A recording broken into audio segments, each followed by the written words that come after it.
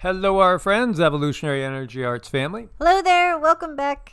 Welcome back, guys. So this is the first one we did this morning. This was put up on Patreon only. There's some language in there that, and not that we're swearing, because we're not swearing, but we're just saying things kind of plainly. You're not allowed to do that in some places. No, and we still kind of worry to this day. It's like, I'm sure Patreon has some type of limits, but I guess we're like little kids and we're sort of checking the boundaries. It's true.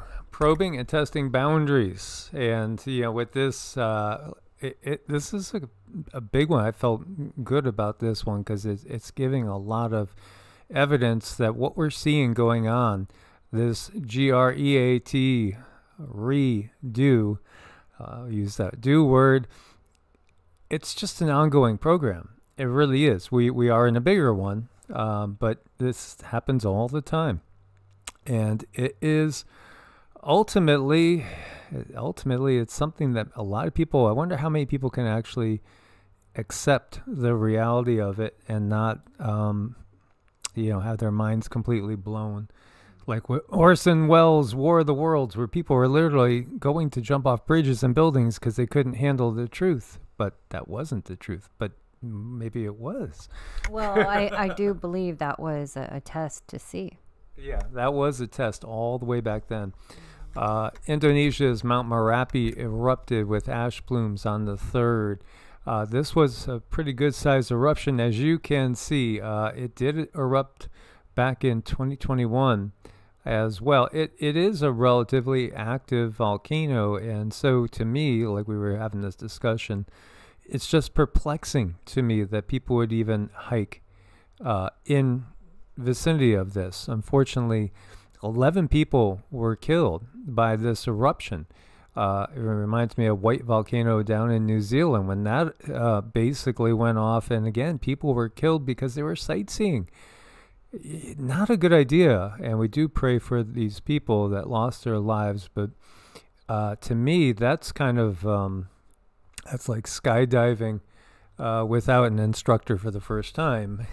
It is, and I'm sure most people think, oh, it's not going to happen to me. I mean, what are the chances? Well, for these, the chances were, and it happened. And especially in this time, because as we know, these are not typical times, even though resets come and resets go. This is a mega flood ongoing from Cyclone Mishong in India. As you see the vehicles bouncing like fishing bobbers, this cyclone is just devastating the southeastern coastline of India. As we'll see over here, you could see this. That's a street. Yep, it looks like it's a river now, and it's just sweeping away vehicles again. The first time I saw these type of events happening on a regular basis was in 2017 after the first eclipse. And here you see this person makes note: no power, no water, drinking water sump contaminated with flood water, cars submerged. Not a good situation at all. Tanzania, floods and landslides going on over there as well. Every single day across the globe, there is massive flooding events going on. And I just always have to ask the question every time I see one of these things happen, one of these places. It's like, okay, what did they refuse, the controllers? What has happened, and will we learn about it anytime soon? Because I do feel so much of this right now is targeted, and if somebody doesn't do the right thing, it's like, okay, you're gonna feel the lashing. You're going to feel the wrath of the gods. Yes, the wrath of God, or the wrath of Klaus, or the wrath of, the Illuminati, the wrath of, the secret societies, wrath of the Anunnaki. Right. Now we're starting to get there. Okay. We're learning. So, this question out there: could the 2024 election cause society to collapse? Some preppers think so, and they're ready, and prepping channels are growing in leaps and bounds. It was interesting to see that a lot of people are prepping, and according to this one survey, in the past 12 months, 39% of millennials, 40% of Generation Zs reported having spent money on prepping. Overall, about 30% of Americans surveyed reported taking steps towards emergency preparedness last year. That was up from 25% in 2017. So with all the chaos that went on, another way of looking at it is with all the chaos that's gone on between 2017 and now, only 5% have increased prepping. We could look at it that way too. And of course, they're always pushing out one side of the story because they want you to really think that, it really is a fair and just system, which many people recognize now. The system's not fair. It's not just. It's not even real. It's not even real. It's just, so many people believed the WWE, WWF was real. It's hard to imagine that they actually did. But it's hard to imagine, like with you guys, I know that you guys know that it's not real. What we see the mainstream reporting is always, it's sales. It's sales of one sort or another. And yet, there are still those that I guess they believe in Santa Claus. It's perfectly fine to believe in the spirit of Christmas, but it's time to grow up and recognize that things are not as they have been portrayed to be. And again, almost 100% of the people that watch this video will totally agree with us because, again, you're the regulars. And we'll get a few trolls that are probably paid, either bots or they're real people that are just on payrolls of, alphabet soups or some of the secret societies. Ultimately, they're working for the same source anyway. Dozens of troops suspected of advocating overthrow of U.S. government, new Pentagon extremism report says. Extremism, where's the real extremism? Isn't the real extremism in saying you must do this if you really truly care about you and your family in order to protect them? And then the reality is you probably should have done the exact opposite of what you were told. Many have. Many are thankful that they did. So what are they doing? Again, they want to create a civil war revolutionary, if not a complete manifestation of civil war, at least create the conditions where people are agitated enough to you're going to see all sorts of random chaos going on. And so this is from a Defense Department. Did you know that Marilyn Monroe, by the way, was on the DoD payroll? That was something that just popped up in my mind. I wanted to share that. And Cindy's shaking her head. No surprising, because she knew too much.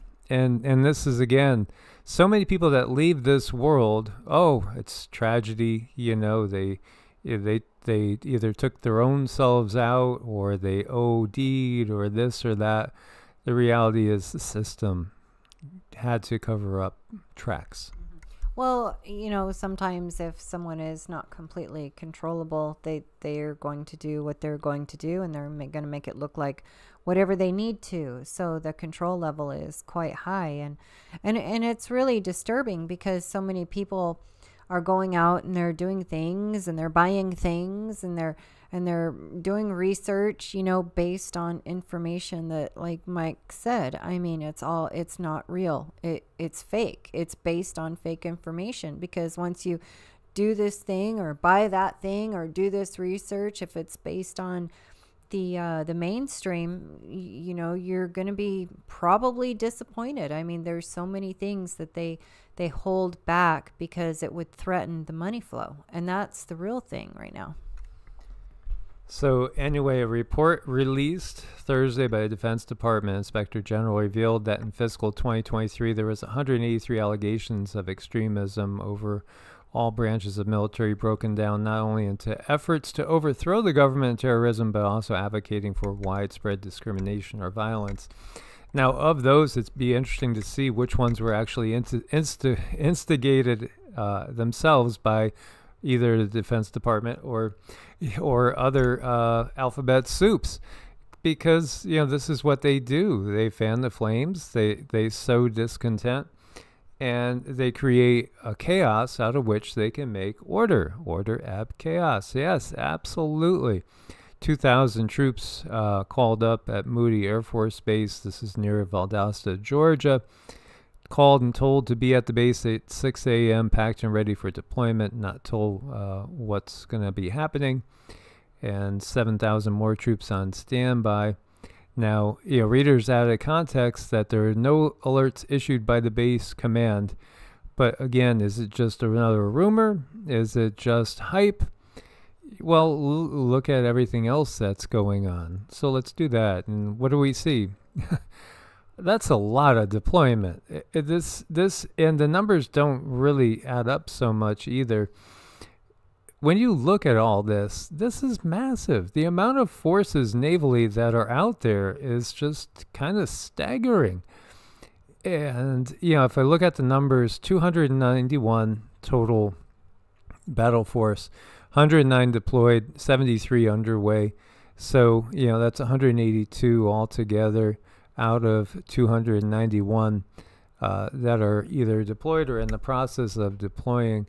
And I'm sure they're not giving us accurate info. That's the thing, too. So if this is what's going on, again, it's busy out there, to say the least. Look at all this going on.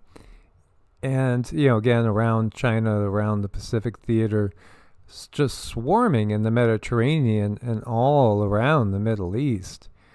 The Healy is just about to finish up circumnavigation of the globe. And so, that's nothing, that's nothing directly involving wars per se. But you do have groups of mostly Chinese men crossing illegally into the U.S. border in California. Yeah, they've come in waves, and they've come in waves of Venezuelans, tons of Venezuelans that come through, many from China as well. And again, military age, clean cut, seem to be in really good shape for the most part. What can you say? It's pretty obvious what's going on here. And it is just a matter of time. We were talking about all the ships being shot at. USS Destroyer Carney downs 3 drones in the Red Sea. Multiple commercial ships have been attacked. It's getting hard to keep up with all the different commercial ships that have been shot at. China says U.S. Navy ship seriously violated its sovereignty, and this is in the South China Sea. Again, they are they're stirring the pot, and in many ways they're just waiting to see if there's going to be some sort of accident. When do you see boats lined up like that, right? These are, again, those fishing vessels that literally are equipped for war. This is a well-known fact. There's 135 Chinese militia ships swarming in where? This is in the West Philippine Sea. We had talked about the action, and there will be action breaking out between China and the Philippines. It's all about control, as we've seen these fishing boats off of the coast of South America and Central America too at times, hundreds of them. In fact, they have thousands and thousands of ships like this. And it makes me think about the great evacuation that was happening in World War II, when they had to get so much of the military force, out of northern France and over into Great Britain, because they were getting routed by Nazi Germany. How did they do it? They did it with little boats. They did it with little boats. They moved so many people with little boats. Don't underestimate little boats, especially those that have military armaments on them. And they've also fished areas dry at the same time. So, and we keep seeing yellow and red everywhere. See if you notice all the yellow and red everywhere, the Communist China colors. So despite Ukraine war needs, arms sales troubled by production woes. Only in the Western countries, though. Only in the Western countries. And this is just interesting to look at it, because they didn't even take China into account until 2015, when you're talking about looking at the production of all these armaments. And so what's happening is now Asia, specifically, China, for instance, and some other areas, they're booming and their production's higher but the West's production's far lower. This is because they're just, again, switching, their base of operations. It's so obvious. And this says it's over. It's kind of got to be about over when you look at this. The annual interest payment is now higher than the annual defense spending. And when you realize defense spending is like half of all spending. Half of all spending. It's not defense, it's offensive. But all that has been forecast on the DEAGL numbers, which again shows that U.S. military spending is going to be like nothing compared to what it was. However, China's and Russia's and the other BRICS nations going up because, again, they're just switching their power base. Why would they do that? Well, it's a lot easier to accomplish things in China than it is here. And again, when we see the Great Awakening going on with the great RESET in the sky, people won't stand for it. So they need to have a new power structure to force us to stand for it. Yeah, I mean, they have a lot of things. They have backups to the backups, and they have people who, will do what they need to do to keep the roof over their own head and make sure they can pay their own payments and make car payments. And I mean, times are definitely getting tough. If you're watching the screen right now, people do some pretty heinous things, and I have a feeling like karmically he's probably not going to have a great Christmas, but who am I? I'm not the one to judge, Maybe he's just a guy who has a real hard time and he has a really nice vehicle, but he can't really afford his own tree. I don't know. That is certainly not in the spirit of Christmas, and I just, shame on you. Yes, I agree. As we see the entitled there, Christmas in Democratic California. Oh boy. Now, never eat peanut butter from a plastic jar. I hope you guys don't. Absolutely don't, because they do heat up the peanut butter to squirt it into the jars. And, again, avoid plastics as much as you can, just plain and simple. So it leaches horrible toxins into the peanut butter and microplastics. As we know, there's tons of microplastics in everybody's poop, linked to hormonal disruption, cancer, and more. Glass only, yes. It's incredibly easy to make peanut butter. You need the peanuts. I would go with organic.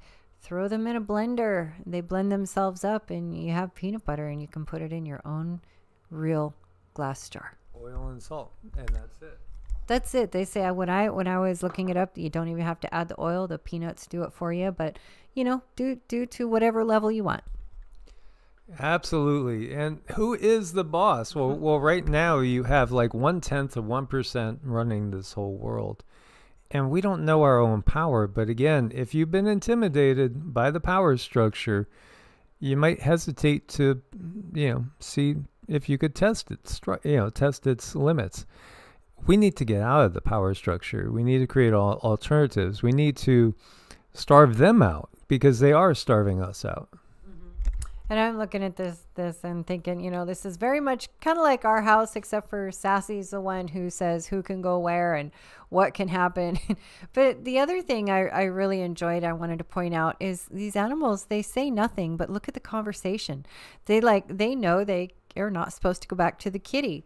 So, I mean, are they reading thoughts, or is the kitty changing its vibration and the animals can know it's like their vibration has changed and they're picking up on that? These animals are absolute masters at reading energies. We can learn a lot from them.